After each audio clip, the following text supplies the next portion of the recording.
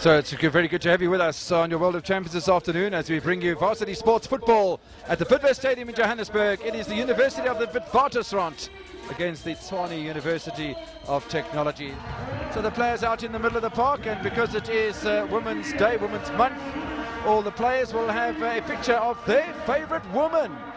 And on the back of that little placard will be a personal message. Looking for Kamotso Letwaba. Good ball played into the back post. Goal! Masonwabe Sakonile opens the scoring for TUT. Poor defence from Bets. On the left, a big cap. It's a delightful ball. I've always loved that ball that's floated in from the flanks to the back post. And a lovely conversion. But where was the defence of Bets?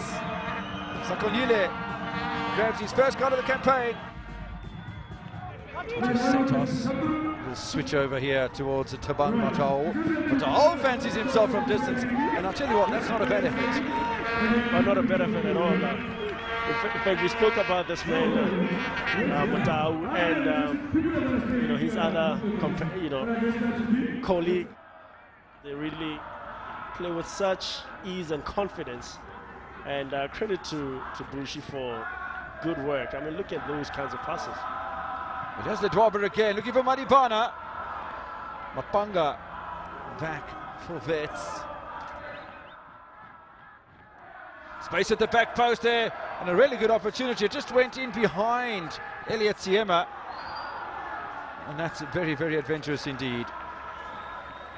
Extremely adventurous. In fact, there were so many other options that he could have opted for. He could have, if he wanted to take a shot, could have taken an extra touch because he had enough space. This is the delivery. I mean, the keeper was nowhere to be seen. Very difficult to see whether they're Bit supporters or those from TUT, because I see a lot of red in amongst those Bit supporters. Maybe it's different frats. And that's a very, very good effort indeed from Baloy. Perhaps his best of the match, and Marulani had that covered nicely as well. But Bits will take some confidence from that one. Well, great play here. He had to stretch for it. Free kick here to the Tswane University of Technology, and again they go with the left footer. Elliot Siema finds himself near the edge of the penalty area himself. Sipia nearly gets a touch, and it nearly also rolls on for Itumeleng Mokhotsi. For the Wits side. Starting to become rather traditional Wits football. The long ball's been docked up towards Mahate and Gipaloy. But that's a hit and hope from Tato Santos. He got himself into a good position and he backed himself. Did number 8. Oh, Matonzi gets it in behind Sokanyile. Still Matonzi. Little chip over the top. Crouch. Good save from Marulane, and the fans were on their feet in anticipation. He didn't quite get all of it, did he?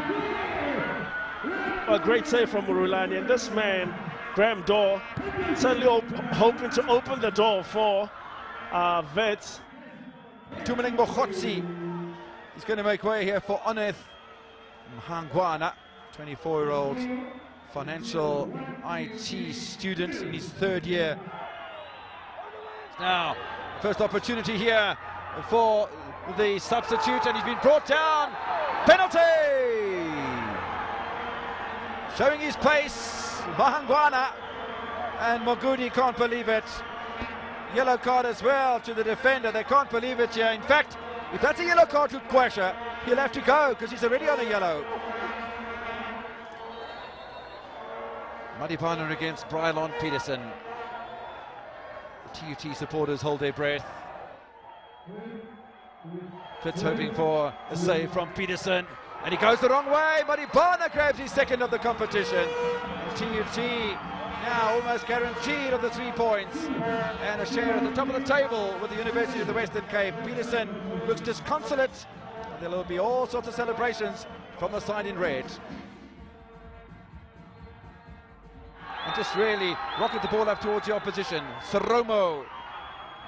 Still an opportunity here for Wangana, and he misses. There was a chance for a 3rd goal. Peterson's not happy. It is the side from Pretoria who certainly deserve their victory tonight. Madibana and Sokanyile with the goals. TUT with the points.